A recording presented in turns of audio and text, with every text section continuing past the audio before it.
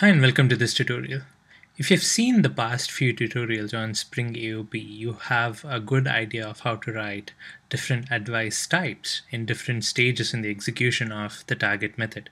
You can write an advice method to get executed before a target method. You can write advice that gets executed after a target method.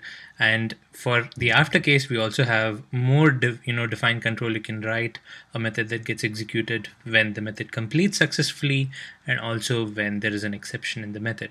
So with all the concepts that we have discussed so far, we have all the tools required to intercept and run advice at any point in the execution of the target method that we need, both before and after.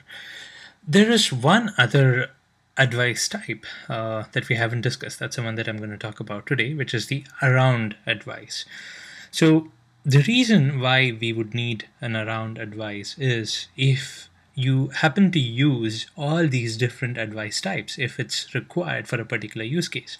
Say you have a target method and you want some advice code to get executed both before as well as after, and it could be any combination, but let's say you have some use case where you need something to get executed, say before the method runs and after the method completes successfully, or before the method runs and after the method throws an exception. Or in other words, you want the advice method to run around your target method. Well, we can actually achieve this by writing a separate advice method for before and a separate advice for after.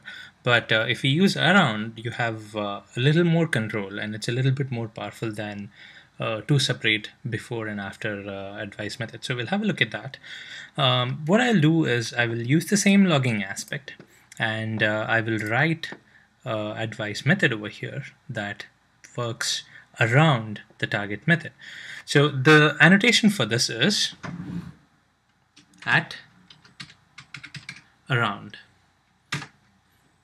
Let me import this from the same package that we've been using so far.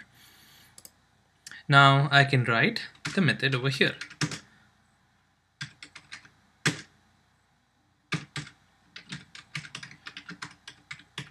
I'll write my around advice is the method. Now the condition for an around advice method is that this advice has to take a compulsory method argument, and that method argument is called the preceding join point. I'll define that preceding join point.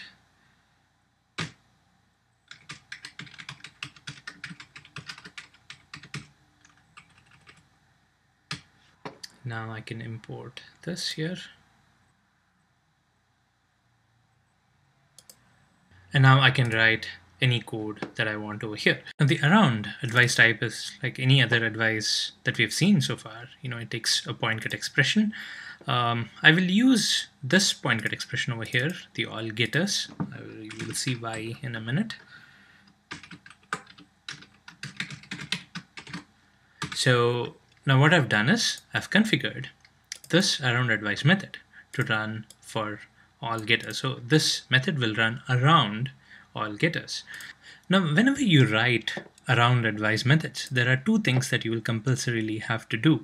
The first thing is something we've already seen. We need to have a preceding join point as the argument to the advice method itself. We could have more arguments depending on what your requirements are. Say, for example, if the point get was something like this, you have to have name as an argument because you're catching all the parameters that have name. So probably name would be a separate argument over here. But in this example, since we're using this around advice for all getters, we don't need to have that. So irrespective of what other arguments you need based on your requirement, we need to have at least one argument, which is the preceding join point. It's compulsory. So this is one of the rules. The second rule is in your advice code, if you want the actual target method to get executed, you will have to use the preceding join point dot proceed method. Now what does this do? The preceding join point dot proceed method actually executes the method that this around advise is actually advising. So anytime during the execution of this advise method, when this line of code appears, this is when the actual target method execution happens. So I hope this is clear how it's an around advice now. So what I can do here is I can actually write code before this call, and I can actually write code after this call. So essentially I'm writing advice code around the actual target method execution. So the target method execution happens in this line, and then I can have advice code that runs before this as well as after this. Now, when I said you need to have this line if you want the target method to get executed, what that also implies is we have a choice. We can, if we want, skip the execution of the target method entirely. So let's say I have some preconditions that I want to check here, or I want to execute some code over here. And depending on the execution here, I can choose to execute this or not. And it's not compulsory, but if we need the target method to get executed, that's when you actually need to write this line. But otherwise, you can actually bypass it. That is one of the real value adds that we get by an around advice that we cannot manage with the before and the after returning and the after throwing. So this is one powerful feature of an around advice. We can decide whether or not the target method actually gets called. And of course, we can have code both before and after the execution of the target method if at all we choose to do so. Okay, so now what I'll do first is add a try catch. I'll surround this with a try catch, and before the actual method execution happens, I will print out a statement.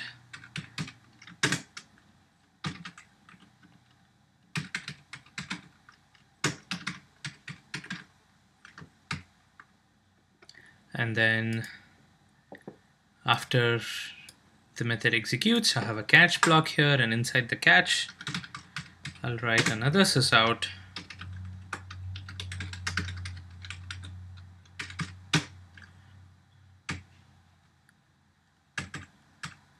and within the try,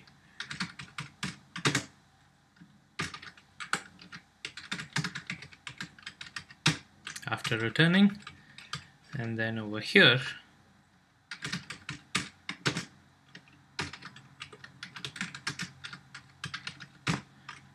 after finally. So this is actually self-explanatory what's happening here. So all the code that you write here is the before advice. So this gets executed before your target method gets executed. The target method gets executed by this line where I'm doing a preceding join point dot proceed, and then immediately after that, any code that you write here is an after returning, because in case this results in an exception, it directly goes to the catch over here. So if the lines below get executed, that's because this has returned successfully.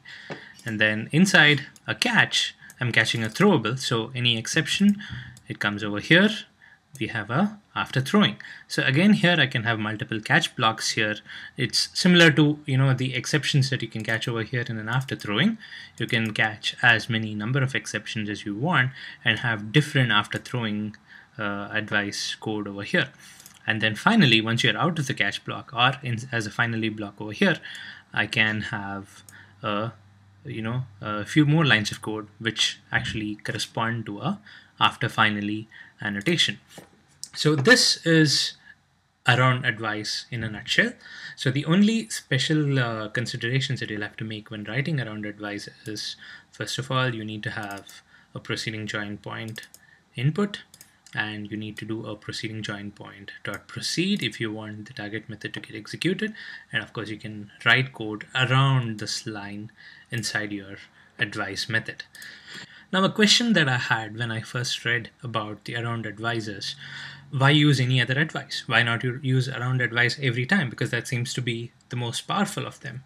Well, the best practice here is to use the advice type which is sufficient and necessary for the use case that you're trying to achieve. If you know that the code that you want to write as an advice has to run before the target method runs, there is no reason why you should go for an around advice. It's actually recommended to write a before advice. So you need to choose the option, you need to use the least powerful option that serves the purpose. So if a before will serve the purpose, you should not go for an around, you should go for a before. And then only if you have a requirement for an around advice, that's when you would choose the around advice. So the advantages of the around advisors, first of all, you have more control. You can write different lines of code around it.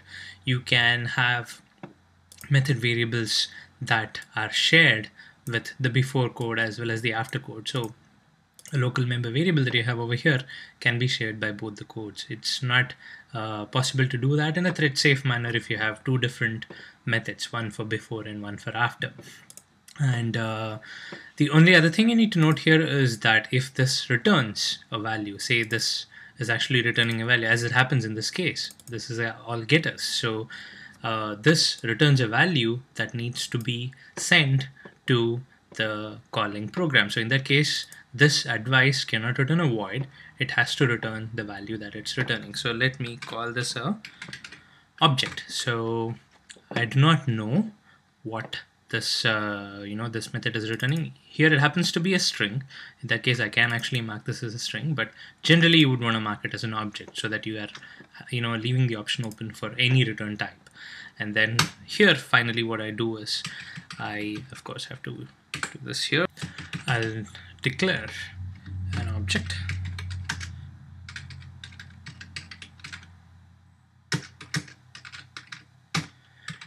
and I will use that object to get the return type over here.